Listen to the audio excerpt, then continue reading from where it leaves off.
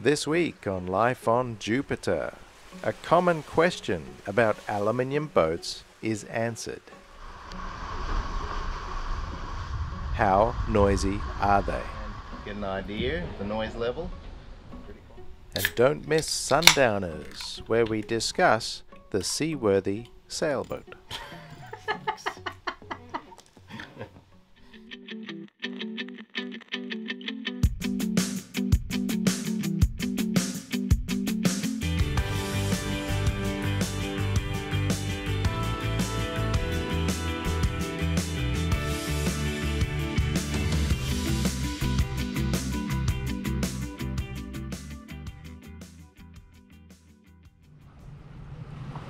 After a long day of avoiding the shoals, we were happy to drop the anchor and explore an atoll.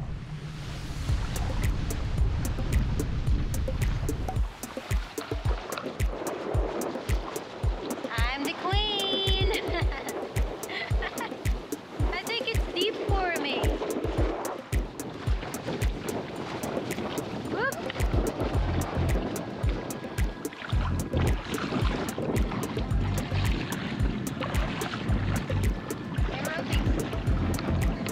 That's more than moving your arms.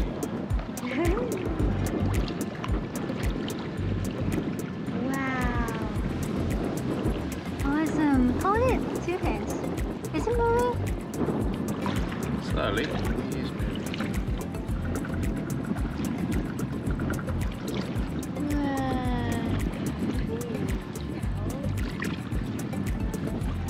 We can put it there. Down now. Okay, please put it back.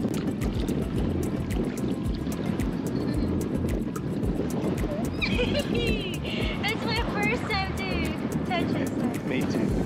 And you made me do it. Let's go to the island.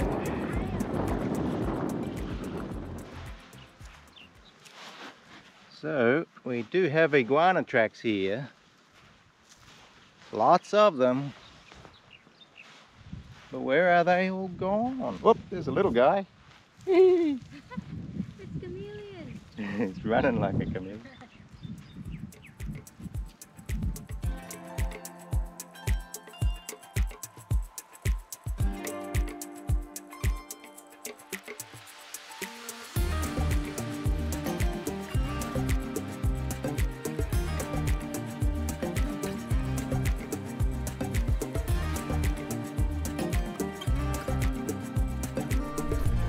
He doesn't want with his hand.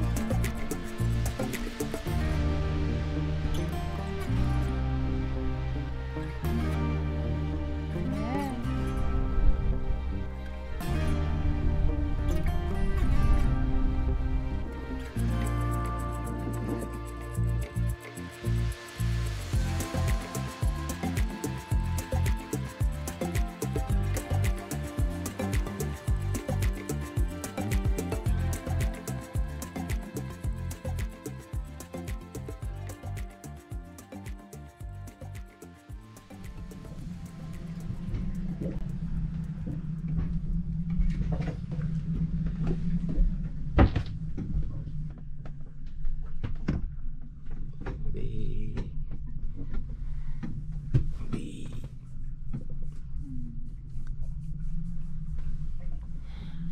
Oh, what a night. Sometimes you just pick the shittest of anchorages. No sleep, pretty much no sleep, I think. Just jostling around, because the Bahamas are so flat. The wind just pumps across and it just doesn't get blocked, and the islands are so flat that it doesn't protect you from the wind at all. We've anchored away from the island because it's so shallow. Anyway, all night, bloody tiller bars banging, tank, tank, tank, tank. The boom is flopping around. We're just doing this.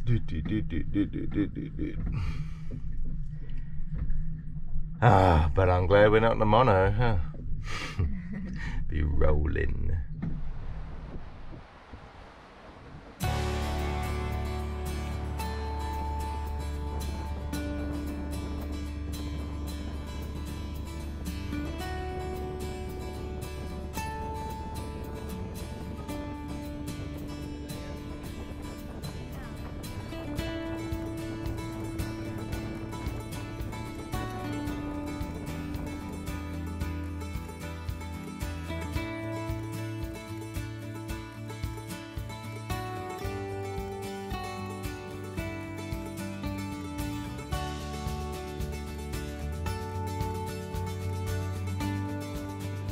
Hey y'all, we're cruising along here at 10 knots in 20 knots of breeze, and I've had a lot of people asking whether aluminium boat is louder, more noisy than a fiberglass boat in a seaway. So I thought I'd take you downstairs and you can have a listen there.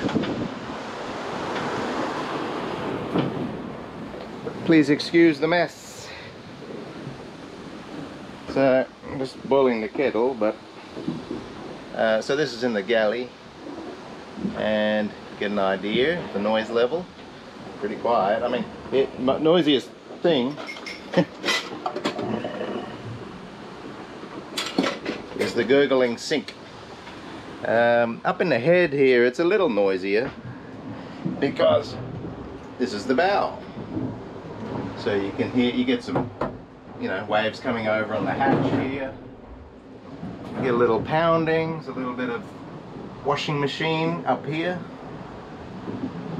And if it's really bouncy, you know, you've really got to hold on when you're sitting on the throne. So not so noisy at all. This is a messy spare cabin right now, but it's the bridge deck cabin. If you're sitting up here, well, maybe you get some slamming underneath here, but it's not so noisy. But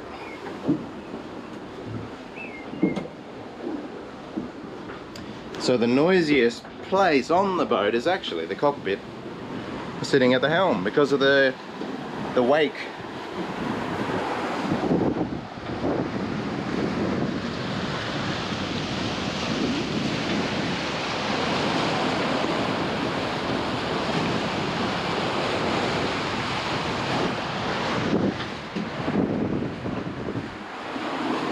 So I hope that gives you some idea of the noise levels on an aluminium performance catamaran.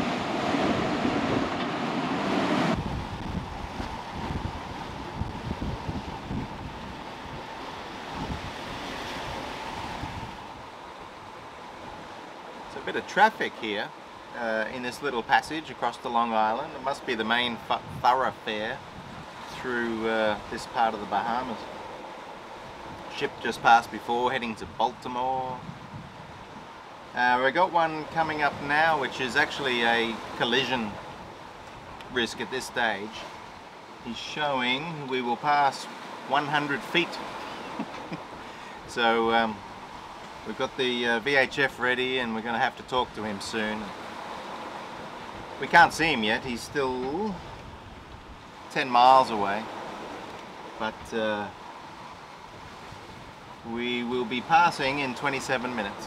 So he's doing 18 knots and he's 1,000 foot long. So I think we want to miss that sort of a ship. So of course we'll pass behind. No chance of gambling and trying to pass in front. So that's what we will tell him when I talk on the radio shortly. Mole experience. This is Jupiter² on 1.6.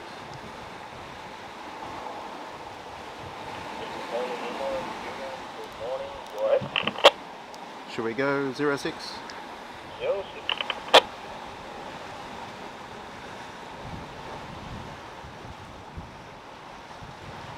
Mole experience, Jupiter² sailing vessel.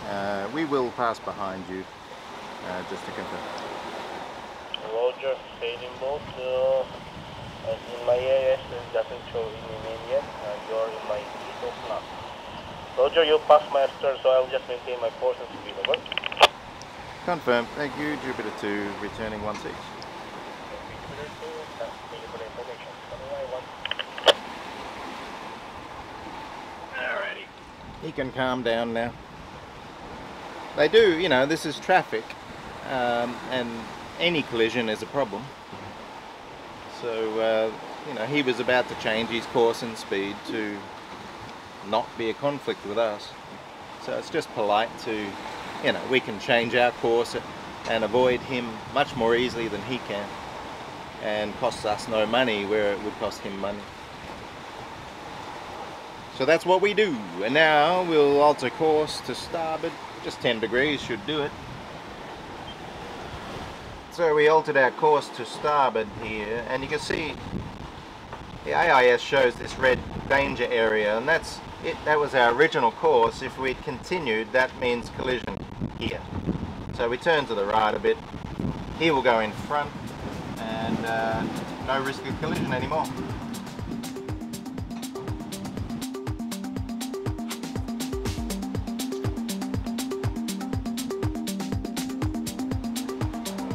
So we're approaching mole experience now, but look, there's two more after him. It's like playing Frogger. Anyway, no problem. So he's going to pass within half a mile of us, and you can see him out here now.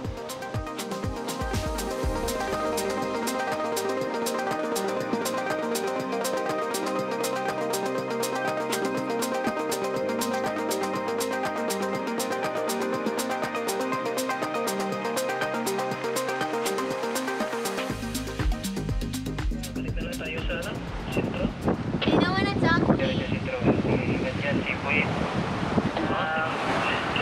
These two ships in front of us, they've got Filipina cruiser. Princess wants to say hi.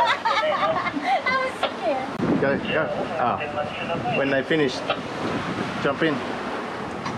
Hello mga kababayan, this is Jupiter².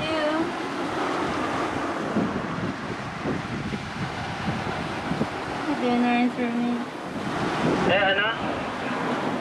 Yes. This is Princess from Jupiter². I just heard you talking Tagalog. Filipina po ako.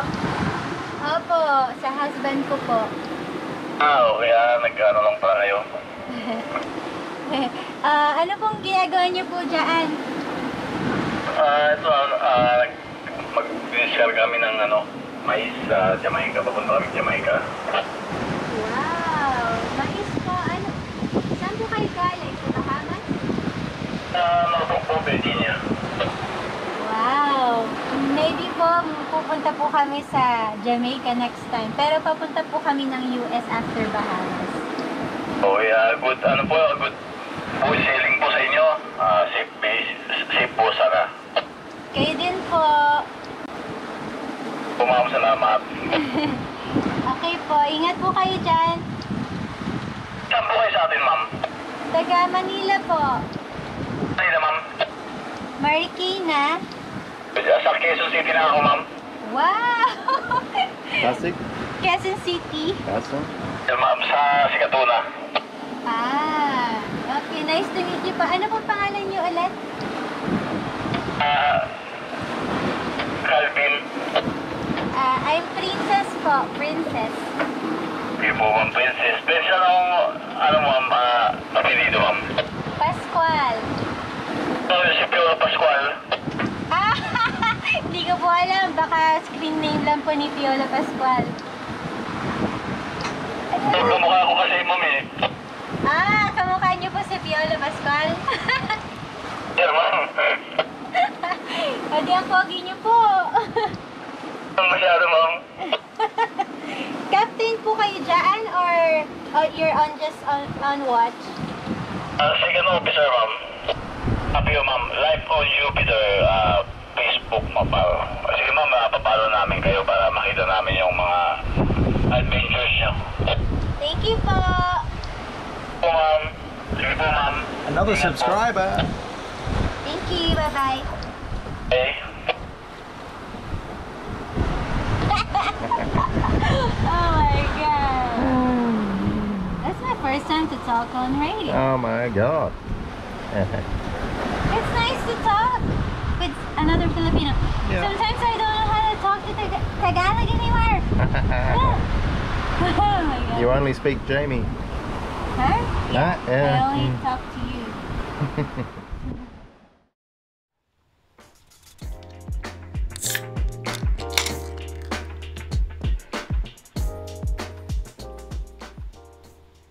Cheers guys. Welcome to this installment of Sundowners. So we've been talking about the areas that you need to address to get in order to go cruising, yeah? So the first one was money. The second one we talked about time. This week we're going to talk about the boat, the seaworthy vessel. Now, when choosing a vessel, there aren't that many requirements. Size is not that important.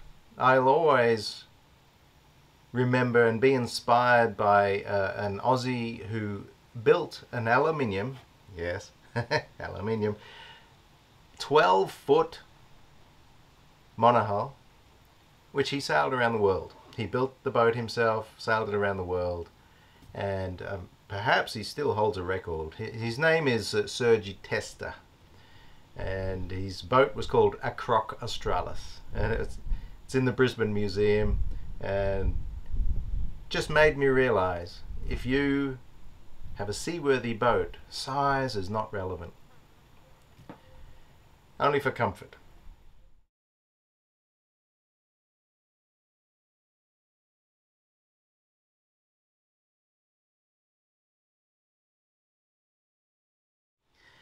So let's try and break this down. I do tend to ramble on, and I'm going to try and keep things succinct and timely. Let's break this down into three areas: critical requirements, important requirements, and nice to have requirements. So I want to refer you to some videos that I made back a year or so ago called the Ocean Crossing Checklist. In those videos I refer to two golden rules.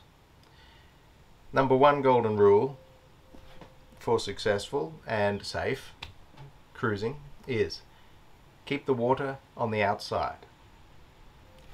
This one is relevant to a seaworthy boat. Obviously we do our best to stop new holes being made in a boat. We don't want to hit things that's going to make a hole. We don't want to hit rocks, reefs, logs, containers, other boats. We don't want to hit anything. But that's got nothing to do with the initial seaworthy boat. That's just our seamanship. So let's talk about the holes that are already in your boat. The hatches, companionways, doorways, windows, vents, seacocks and through hulls, and prop shaft seals. These are potential areas for water to come into your boat. Some of them much more volume of water than others, such as windows or the companionway. Just make sure everything seals and you can follow the golden rule. Keep the water on the outside. Let's say we can't follow that rule. For some reason, we are unable to keep the water on the outside. Seaworthy boat will have ways of removing that water. Bilge pumps, a bucket, sponges, bilge alarms. Also, if you happen to hole the hull at sea, or lose a hatch at sea, break a port light at sea, you need to have thought of some measure to stop the water coming in. Whether it's a big piece of plywood and some sort of through bolt and a brace to fill and cover a hatchway, or whether it's an old sail, small headsail, stormsail, that you can rig quickly underneath your boat to prevent water coming in a hole in the bow. But these are not prerequisites for the boat itself. This is your preparation for going to sea. Alright, let's get on to important requirements. Important requirements, not so critical, but important. That is a reliable engine, some spare parts, a reliable and strong rig. You don't want that thing coming down on your first blow and hitting your boat, putting a hole in it. You want to be able to rely on your rig. Steering and backup steering. Make sure they are in order. To stop being blown up onto a lee shore, you want some good ground tackle, a good anchor, good chain, or at least nylon rod. Make sure that you have that gear in order. And of course, some way of navigating, whether you choose to use a paper chart and a compass like they used to, or you want some more modern electronic gear. Important stuff to have for a seaworthy sailboat. So finally, let's talk about the nice to have requirements. I think I'm going to summarize that by saying redundancy. Have redundant gear for your critical and your important requirements. Have another one in case it breaks. To explain better, check out this video, which is essential tips for successful cruising. So hopefully that gives you some idea of what to look for in a seaworthy vessel and how to prepare it for sea. Cheers, guys.